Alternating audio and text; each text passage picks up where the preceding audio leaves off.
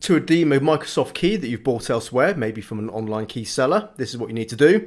Is first off, you need to open the Microsoft Store app on your Windows PC. Easiest way to do that is just type in Microsoft and you can see it autofills and we have Microsoft Store there. So open that app.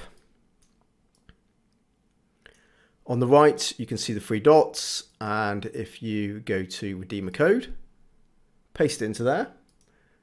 Then next, and that's all you need to do. The game should automatically start installing onto your PC.